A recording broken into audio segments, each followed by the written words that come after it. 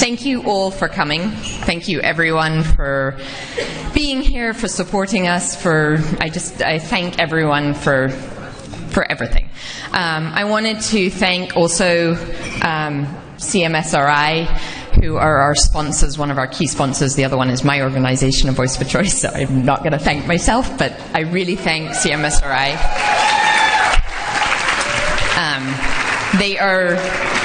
They are supporting a lot of Chris's work, and I really feel so strongly, and it's part of the reason I asked Chris to come and give 2 speeches and give our keynote speech tonight, because I truly believe that the whole piece of aluminum, or as he says, aluminium, how I say aluminium, till I move to the States, but I truly believe that this is a key piece in the future, and especially in the future of vaccines, and overcoming where we are and where we're going with vaccines. So I'm honored to have Chris here. I'm thankful that he came from the UK all the way.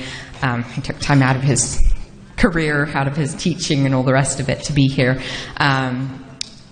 So for those of you who weren't there this afternoon, he gave an amazing speech this afternoon that kind of set the stage for this one.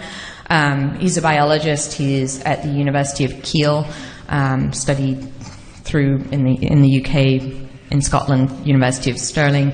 He is, I would say, the aluminum researcher of our time, and he mentioned today that we're living in the aluminium age, and I truly just the research he's doing is such an integral part of what needs to be done. And interestingly enough, it's as with a lot of the stuff that I have and I touch, is trying to, and I think many people in this room touch, is trying to be shut down by pharmaceutical companies, by other big corporations. And so I think we need to keep supporting all of this research that needs to be done in order to get the truth out there. So thank you, Chris, for coming. I really appreciate it, and can't wait to hear what you have to say. Okay, thank you.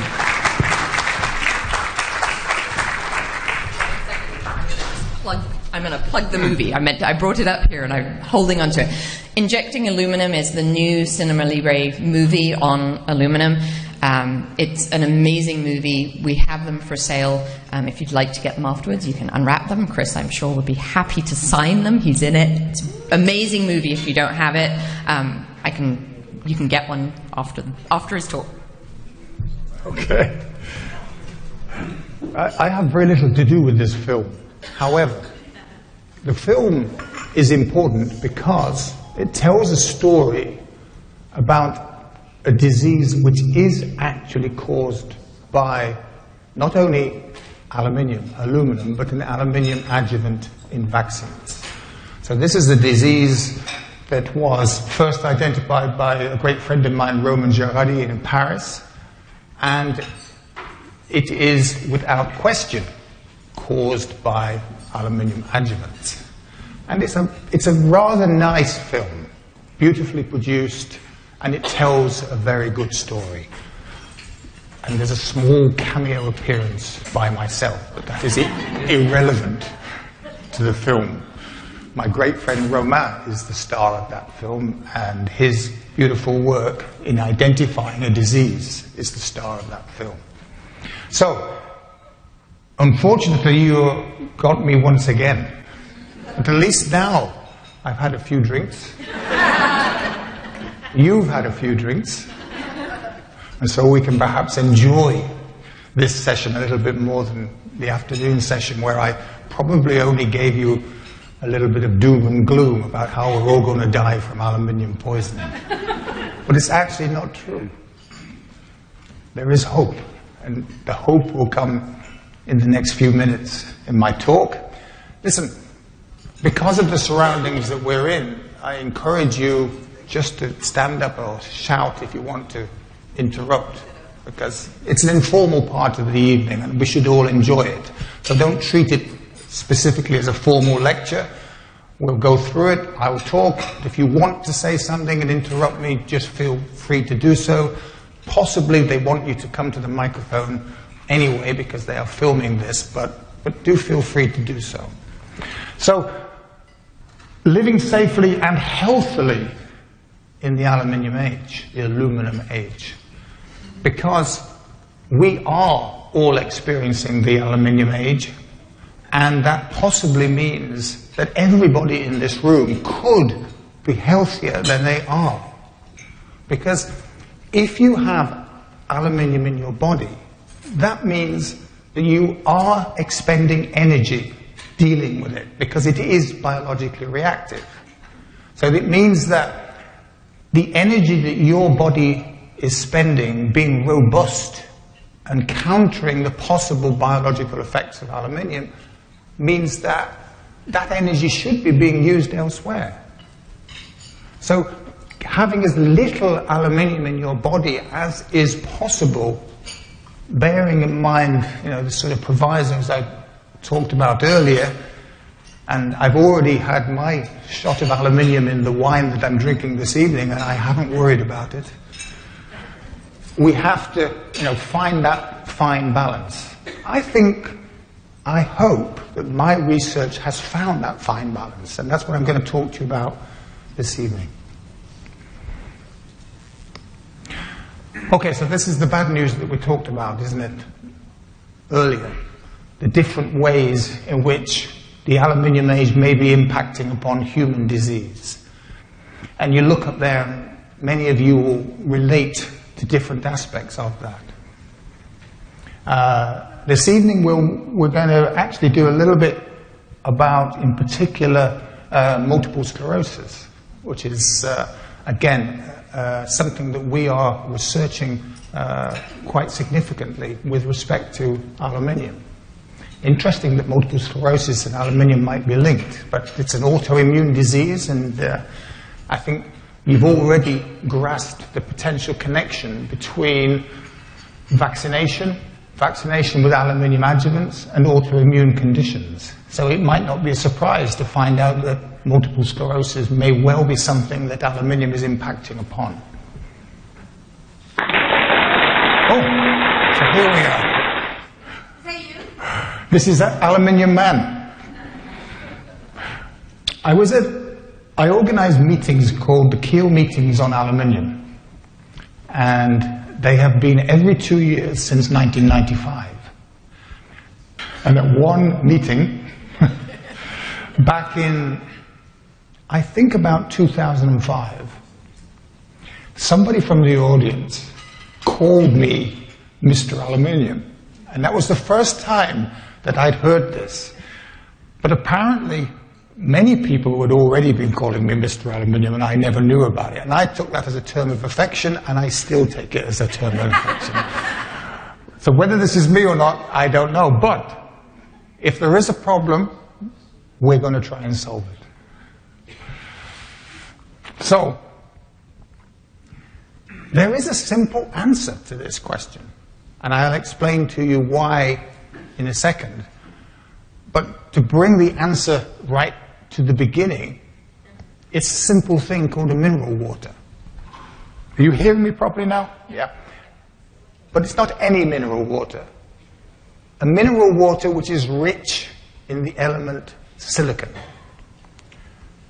When you drink a silicon-rich mineral water, you are able to excrete aluminium from your body. And now I want to explain to you why, and I want to give you the research which proves that or documents that. So this is potentially a simple and non-invasive way to get aluminium out of your body. Well, to test whether or not getting aluminium out of your body makes you feel better in the first instance, makes you healthier in the first instance. And if you have a condition which might be aluminium related, whether it impacts upon that condition. Why silicon-rich mineral waters and not so-called silicon or silica supplements will protect you. Please do not take offense at the next slide. I will explain what I mean.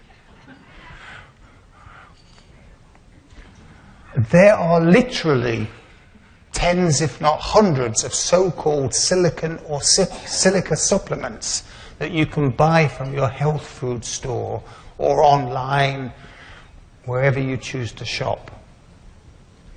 Some of these products actually advertise themselves using my research, the research from my group. But there is a really significant difference between these products and the silicon which we find in a silicon-rich mineral water. These products, and I only put a few of them on here, but you will recognize some of them, I'm sure. These are just sand in a bottle. Silica is sand. These are sand in a bottle. Now, does that mean that taking one of these does not help you? No, it doesn't.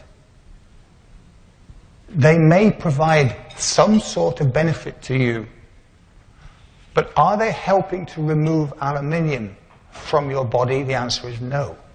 And I'll explain why. Well, essentially, the reason why is, in a silicon-rich mineral water, the form of the silicon is something called silicic acid. It's a really simple molecule. It's a silicon atom surrounded by 4 OH groups. The closest molecule to it is water, actually. It's incredibly similar in many respects to simple water. It's a neutral molecule. It almost has no chemistry at all.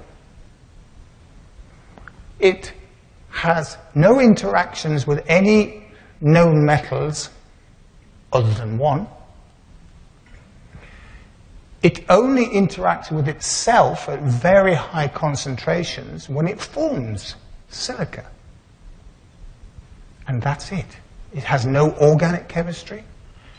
It is one of the simplest molecules on the Earth. It is also arguably the most important molecule on the Earth.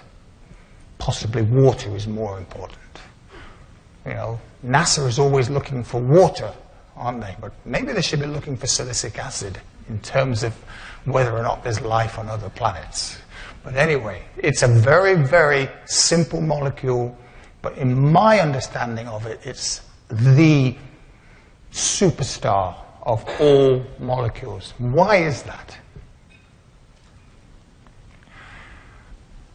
You know, my PhD was not dissimilar to anybody else's, I guess, in that you spend, so a PhD is 3 years of postgraduate research in the United Kingdom.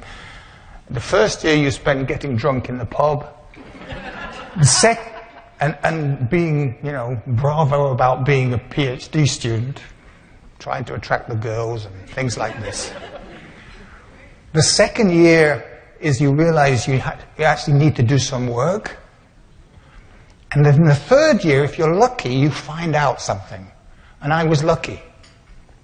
Because in my third year, I found out that what we knew and what my research was about was why are fish dying in acid lakes? So acid rain, which perhaps some of you have heard of, was and actually remains a significant problem in different areas of the world.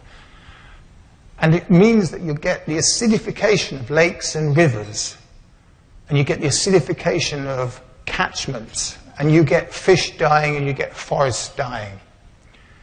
But none of that was due to the acidity. It was all due to the fact that once an environment becomes acidified, it releases the aluminium from its very inert stores, where it would never have normally been released before because the pH, the acidity was never low enough. And all of a sudden, the aluminium that was never biologically available, as I explained earlier this afternoon, becomes biologically available, and fish start to die, and trees start to die. And my PhD was all about understanding why they die, the toxicity of aluminium, why is it toxic, and how do you protect against it? And again, just really by pure chance, by throwing a number of different possible solutions against the toxicity of aluminium, I came across a relationship with silicon. And I was able to show, well, let me go back slightly. I worked in this sort of enclosed environment, a constant temperature room, where I had tanks set up and small salmon living in these tanks. And the worst thing was that I used to I would expose them to aluminium. I would come in either in the middle of the night or the next morning, and when I opened the door, and it was one of these big doors that had this big, massive sort of airlock on it, you open the door, and oh, there was this smell.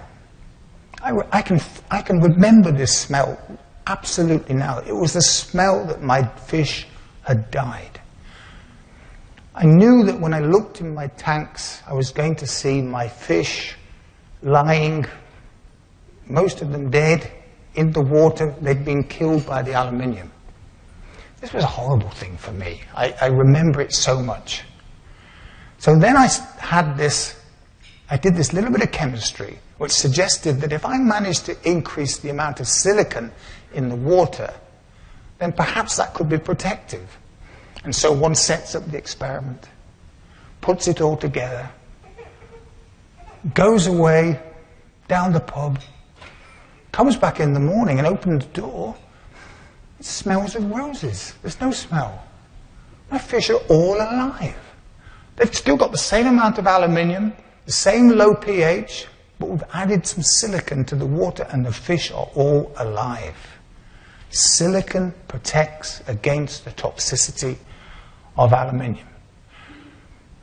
We even got published in Nature. Nature's like considered to be the academic journal. It's the first and the last time I was published in Nature. My first paper in my academic life was in Nature, and it's the last time I published in Nature. Once they knew who I was, then they started to, this man's dangerous. However, we could take this concept now. We now have something which we know protects against the toxicity of aluminium in a fish, and I'm thinking to myself, well, it protects against aluminium toxicity in a fish. Why not in everything else? Why not in humans? And that's been the story of my academic life. And one thing we were able to do, and I think I might have mentioned this earlier, I'm not sure, but in 2006, is to put this into practice. Can we use silicon? And again, we're talking about silicon in a mineral water. So we're talking about this thing called silicic acid, the silicon atom surrounded by 4 OH groups. Could we use that in some way to protect people with Alzheimer's disease from possible aluminium toxicity?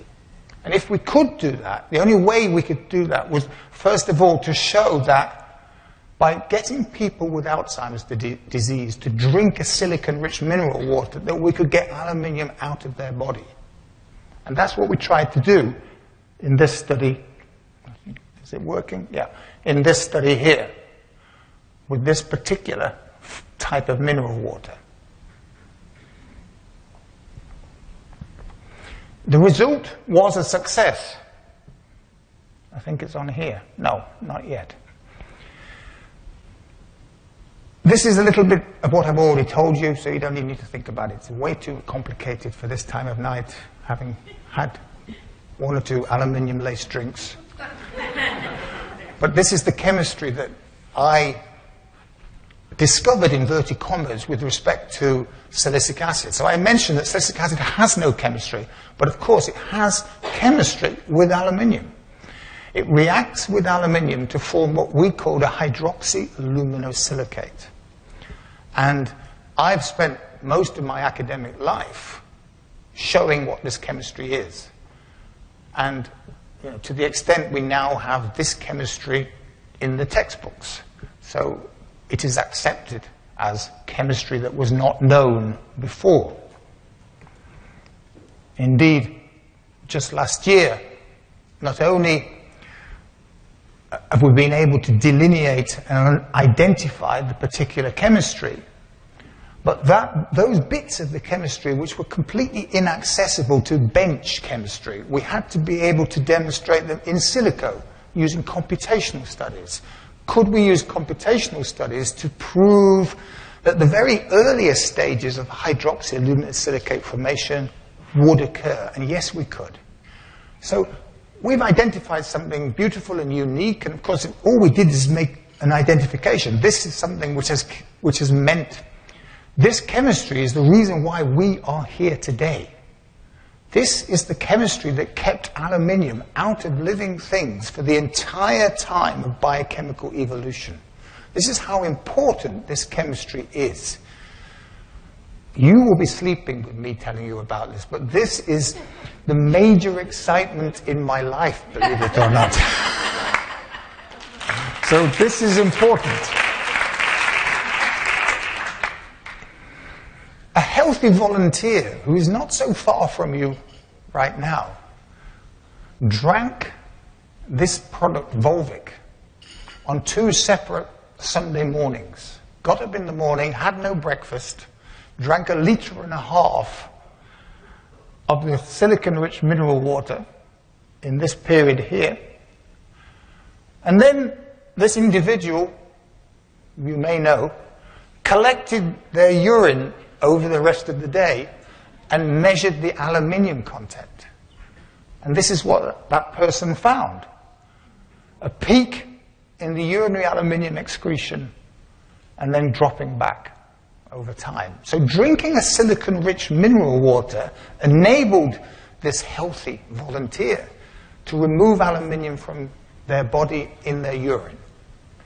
So this was the beginning of the thesis that we could use this to treat aluminium-related diseases. So this was first reported back in 2006, where we did this with, I think it's 10 individuals with Alzheimer's disease. So the first thing we were able to show, first of all, people with Alzheimer's disease excreted quite a lot of aluminium in their urine.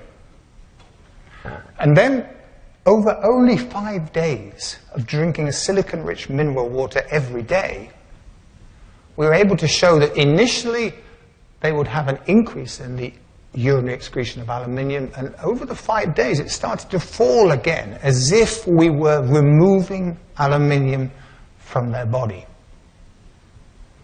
The product was called Volvic, and some of you may know that product. The company that owns Volvic is called Danone, a huge nutrition company. And to give a little story associated with this, first of all, when we did this study, I wrote to these people over and over again beforehand, thinking they're going to be interested in supporting this work. Nothing. Never heard a word. Email, letters, fax. We still used faxes in those days. Nothing. No reply.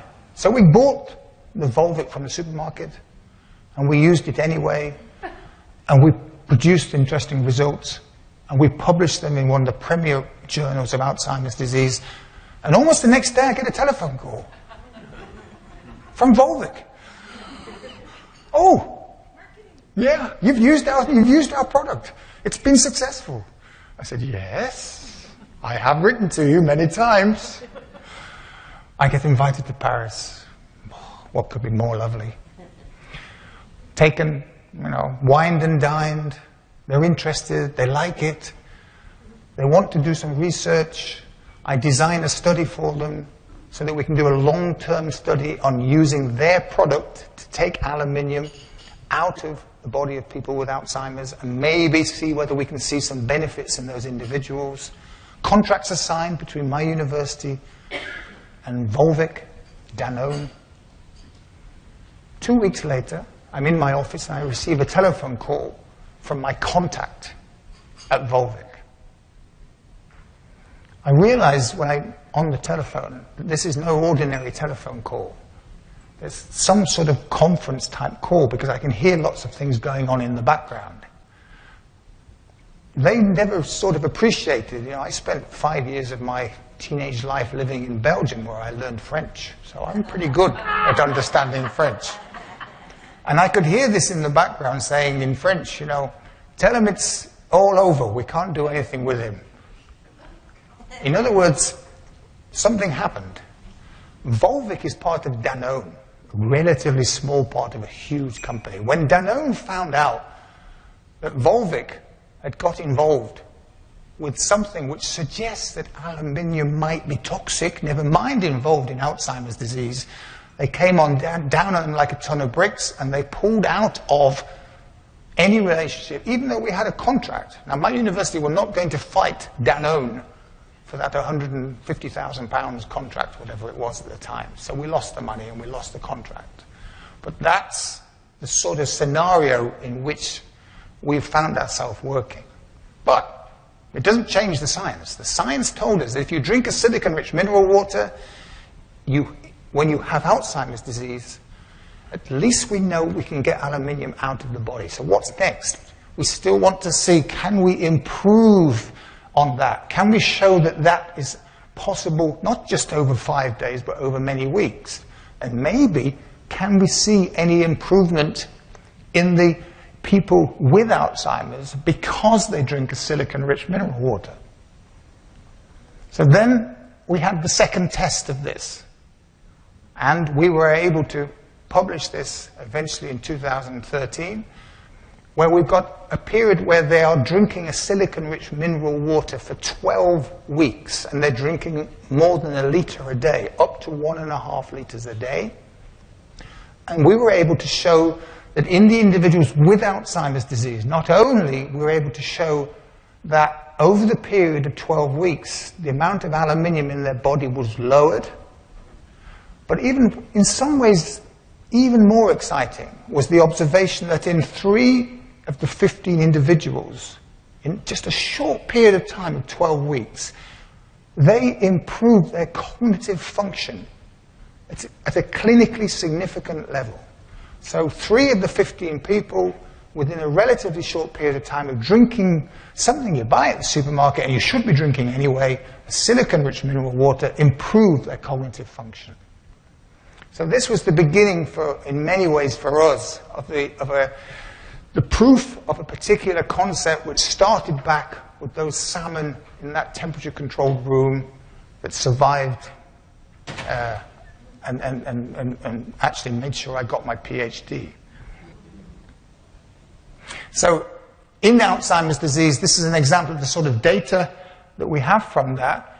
But the important thing, this is simply telling you that here, this is how much aluminium is excreted in the urine before these people started to drink the silicon-rich mineral water. And then, initially, the aluminium in the urine increases because we think the silicic acid liberates aluminium from the body and therefore increases in the first instance the amount of aluminium in the urine. And then over time, over 12 weeks, it becomes even lower than it was initially. So we start to purge the body of aluminium. And this is, of course, the test that we want. We want to be able to provide something which over time, and 12 weeks is a very short period of time, but over time will take aluminium out of the body so that we can reduce it to as low as practical limit as possible. This has not been achieved in this study, of course. It's only 12 weeks. But, you know, funding is funding. If you can get a project for 12 weeks, and that's what the funding is, that's what you do, and that's what you report on. And you can see, you know, with silicic acid coming out in the urine, as soon as you start drinking the silicon-rich mineral water, you've got much more silicic acid in the urine, as you expect, and it remains at that level. This is quite important. The potential advantage of a silicon-rich mineral water over all other types of chelators, and many of you will know what chelation is, and chelation of metals from the body. Chelation is, in many ways, a real problem because it is indiscriminatory. It takes out many of the essential metals along with those that you wish to remove. In this instance, because this unique chemistry between aluminium and silicon, only aluminium is affected by this. Nothing else. So it's very specific for aluminium, and you will not affect the other essential metals. Similar sorts of effects. Yes? You said it was important, so I'm not- Yeah, please do. Can you use the microphone so we can hear you? Yeah. Is there any concern with too much aluminum getting into the blood, so that you're experiencing toxicity? Like, do you have Yeah, it's a really good question. So the question is, as soon as you take the silicon-rich mineral water, the reason why you've got more aluminium in your urine is because you've also got more aluminium in your blood, because the blood is filtered by the kidney, and that comes into the urine. And actually, I have had anecdotal evidence, only anecdotal, not from the actual clinical trials, of some individuals having first drunk a silicon-rich mineral water who felt a little bit unwell initially. And I've sort of said to them, right, well, look, if it continues, then stop. But if it doesn't, then this is why we think it is. So yes, I think you're right. In the first instance, you will have more aluminium immediately in the bloodstream, and therefore potentially available to produce some sort of side effects. But we don't see that in the clinical trials, and I'm going to go on to show you some more clinical trials now where we also haven't seen it, but I have had emails from people who have told me this, and I don't doubt them. I think it's absolutely right. These might be people who are really heavily overloaded with aluminium, and it's produced a real high spike in their blood, and it's made them feel nauseous and slightly ill. You know, we know, for example, with aluminium, that you get spikes under all sorts of different types of situations. You get spikes with the period in women. You get spikes with something a bit more drastic, things like transplants. So any sort of major surgery, you also get spikes in blood aluminium and urinary aluminium. So. Keep it informal and Yeah. follow-up question. Yeah. Do you need me to go to the microphone? Yeah, I think so, because they're taping it. Yeah. So a follow-up question to her question is, where is the aluminium being pulled from? Does it just go as deep as the capillaries, or is it getting in the brain, pulling it out of the macrophages or their neurons? So another obviously good question, and I haven't got an answer to that, because this is not the type of thing we are able to study. I cannot take a brain biopsy from a living person and work out whether or not their brain aluminium has gone down. Would I like to? Well, maybe. But you're right. You know, my understanding of this, you see, in the body, more or less everything is in equilibrium with everything else. So if you shift an equilibrium one way, the equilibrium will move to compensate for that. So if you shift an equilibrium so that you're removing aluminium from the blood, then tissue aluminium will compensate for that. And then you take another silicon-rich mineral water, and you remove aluminium from the blood, and the tissue aluminium compensates for that. It's and like sweeping the floor before things fall down. And the tissue aluminium includes, I'm confident, includes the brain. But I cannot give you, unequivocal evidence for that. And probably that's a good thing that I cannot. Wouldn't the Alzheimer's patient showing improvement indicate that it's probable? We just said that, haven't we? Right. So we said that in 3 out of 15, it might not seem like a large number, but no Alzheimer drug has ever shown any improvement in any individual ever. And these are drugs that we're paying billions of dollars a year to buy for people with Alzheimer's disease. A silicon-rich mineral water showed an improvement in 3 out of 15. So yes, why would someone improve? Yes. I would say it's because we've removed aluminium from their brain, but I don't have the evidence for that, but only the cognitive improvement. And I would like to think that if we can do a study over months and years, we would see much more than that. We would see real changes. But just to show that this is not simply something from, these are numbers, so we'll move on to a picture. Healthy volunteers is exactly the same. Did you want to ask a question? No, sorry, I thought you put your hand up. Okay. Healthy volunteers, everybody responds in exactly the same way. You do not need to wait to have a disease before you should start drinking a silicon-rich mineral water. Drink it now. Get the aluminium out of your body now. Everybody responds in the same way. It's really beautiful, simple chemistry. It's this beautiful, simple chemistry which means that we have life on Earth today. And you can use it to reduce the amount of aluminium in your body. So, you know, in this case, we're just showing what happens over 24 hours after drinking a silicon-rich mineral water. Aluminium in your urine, you drink mineral water, and out comes the aluminium. So it works for all of us. No difference in your essential metals, iron and copper. What's all this metal going to do to my septic system? Are you talking about your personal septic system or your house septic system? Listen, where do you want it most? You want it inside here or you want it in your septic system? I know where I prefer it.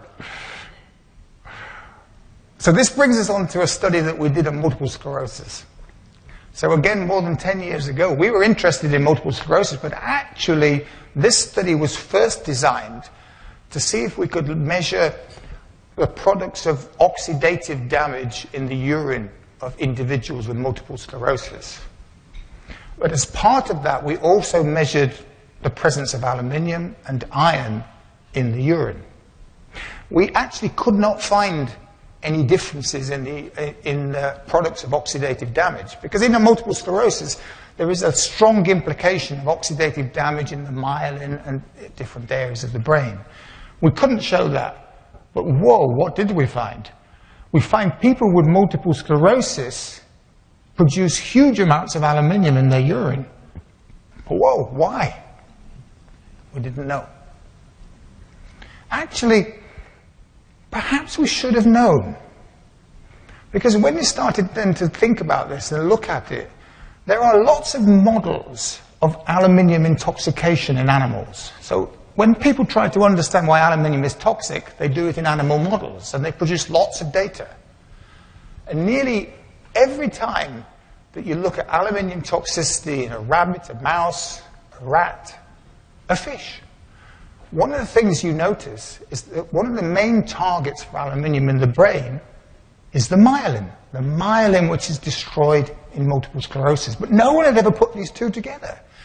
So we do a study on MS for different reasons, and we find lots of aluminium in the urine, also a lot of iron, two complementary metals in many ways. So we needed to follow this up, and as usual, it took a long time, not because we didn't have any good ideas, because we didn't have any money.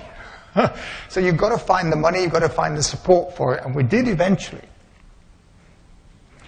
And this is something which we've just sent for review. So that was 2006. We're 11 years later, and we've got data on a clinical trial.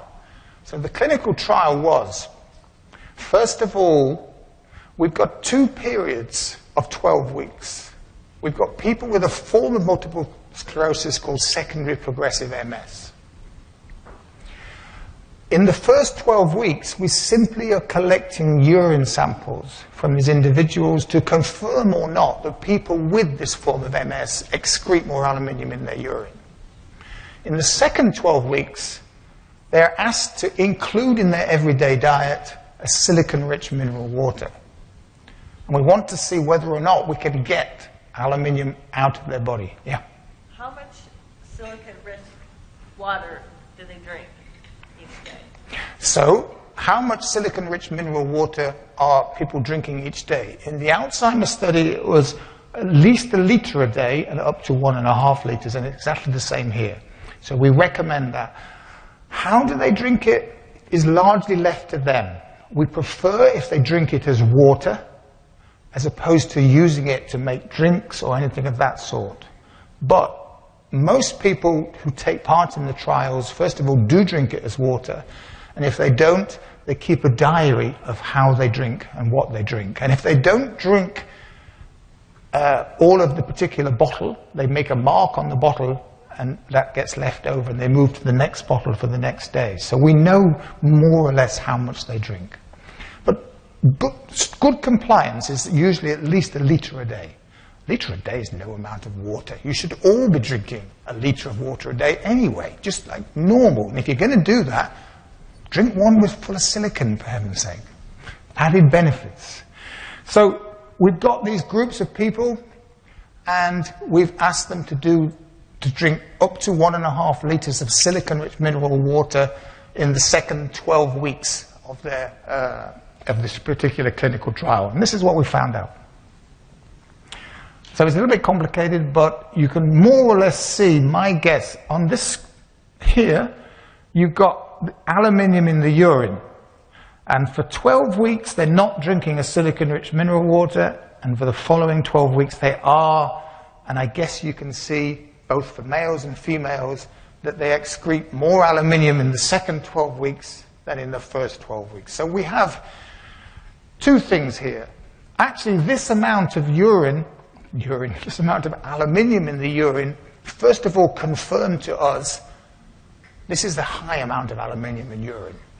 So hopefully none of us here today are excreting this amount of aluminium in our urine. This is a high amount. This is a log scale here, so you can't actually see what it actually is, but it's a high amount. But you drink a silicon-rich mineral water and you excrete even more. Chris? Yeah. Why does it look like the women excrete more before and after? Because they do. We don't know why? We might know why. But the truth is, and it's statistically significant, that women are excreting more aluminium than the men, both before and after. Does that mean they're actually absorbing more than a male body? It could do, yes.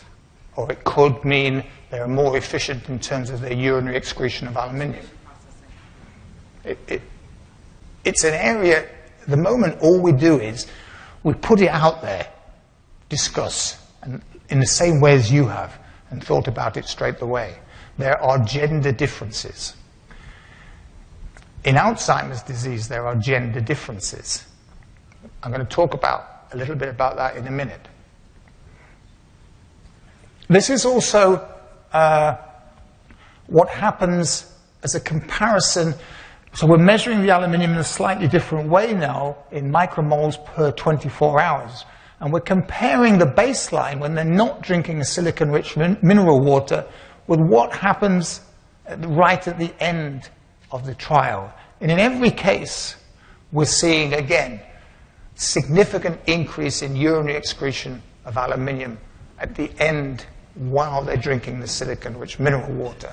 But actually what I wanted to know, not just that they were excreting more aluminium, but I would like to have seen something similar to what I saw with the Alzheimer's study, that was over the 12 weeks of the treatment period, that their excretion of aluminium starts to go down. In other words, we're lowering their body burden of aluminium. So the next slide, and I know it looks complicated, it doesn't really confirm that at the moment. It tells us that in some individuals, by week 24, compared to week 13, when they started drinking the silicon-rich mineral water, in some individuals, it's lower, in some it's the same, in some it's higher. So we see a difference here between MS and AD. Now, MS people are usually significantly younger than AD people, Alzheimer's. And maybe what this is telling us is that in MS, the amount of aluminium in the body is much higher than it is in Alzheimer's. And it may take much longer to actually start to lower the body burden. Yeah? If you can use the microphone, otherwise I have to repeat it. Following up on the question about women and the gender differences between women and men and the excretion of aluminum or aluminium. Aluminum is good. With younger people, with MS being in younger people, and I know also seems to be more frequent in women, that would make me think that there is a hormonal component that may be interacting with how the body excretes. Yeah, yes? You may be absolutely right. Yeah, and it may have something to do with the efficiency with respect to the kidney and the ability to do that. You're absolutely right. And we honestly don't know at this stage. And that's why we hope this research will be soon accepted for publication. And people will ask these sorts of questions and go away and we'll find out more about it. But we don't have any indication, specific indication.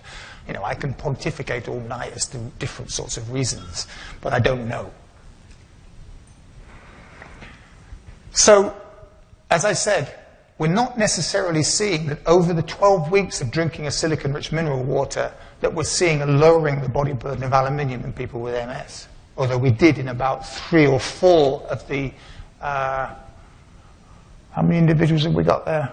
20, I think it is. So silicon-rich mineral waters may be an effective and non-invasive therapy for the removal of aluminium from the body of individuals with secondary progressive multiple sclerosis. Yeah? How do you define silicon-rich? Yeah, very good question, of course. Now, I'll give you the sort of formal answer, and I'll give you an informal answer. So the formal answer would be anything above about 30 milligrams per litre. And there is a reason for that, and it is actually based on science. And that is that any mineral water that we have used, which is substantially lower than 30, we have not seen the same sorts of benefits. I also have a bit of a grudge against Volvic. And Volvic is just on the limit. So, when I get a chance, I just say, Volvic, yeah, maybe. And other mineral water, oh yes, much better. I may have missed this, but if you go above 30 milligrams per liter, yeah. We see it is not a linear dose response, which is the good question that you're asking.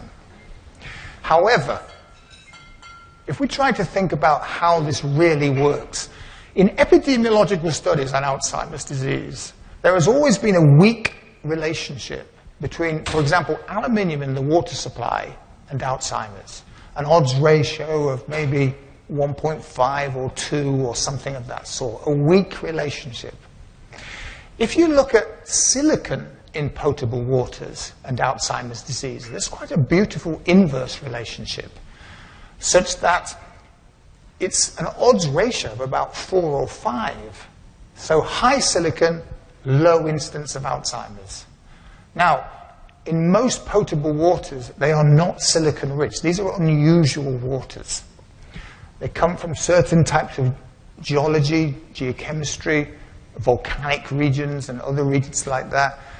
What happens is the silicic acid is in the water, goes into your gut, it's immediately absorbed with the water into your bloodstream, and you get a pulse of high concentration of silicic acid in your blood. We believe that high concentration of silicic acid is absolutely imperative to drag the aluminium out. Lower amounts are much less efficient. So in theory, you produce some benefit from lower silicon, but if you want real benefit in shorter periods of time, you need the high silicon, and that's where the cutoff is somewhere around 30 ppm, 30 milligrams per litre. A question, sorry. Yeah. I think about volcanic regions. I think about volcanic regions in the world, the Azores Islands, the Hawaiian Islands. My mom's from the Azores Islands, and we see very, very low amounts of Alzheimer's disease.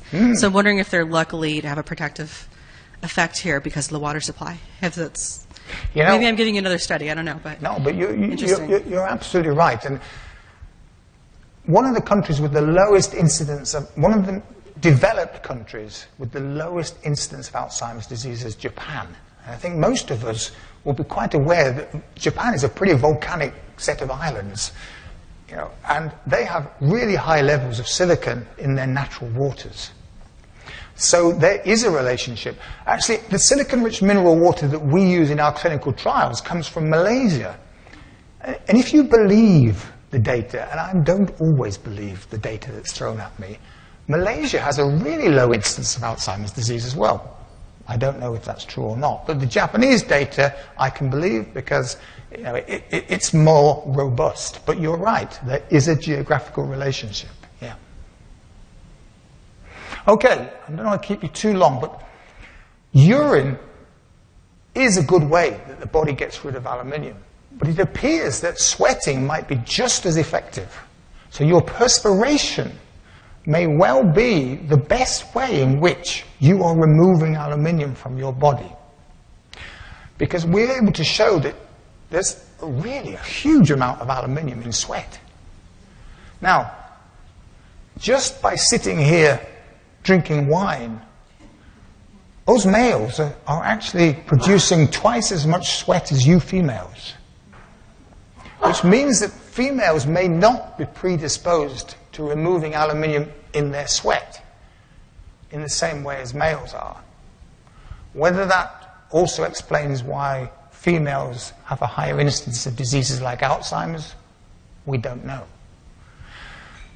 What we now know, and this is unpublished again, data which hasn't even been submitted for publication, is when you drink a silicon-rich mineral water, first of all, you drink a silicon-rich mineral water, this is the amount of silicon in the sweat, females and males, and this is what happens when you drink the silicon-rich mineral water. So we're seeing silicon in your sweat.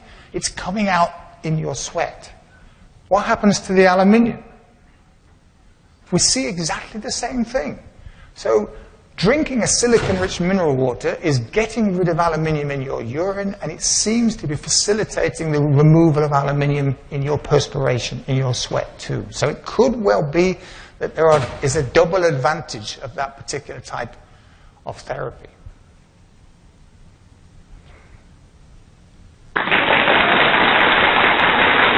So, you can live, I believe, safely in the aluminium age. But you have to look after yourself because no one else is going to look after you.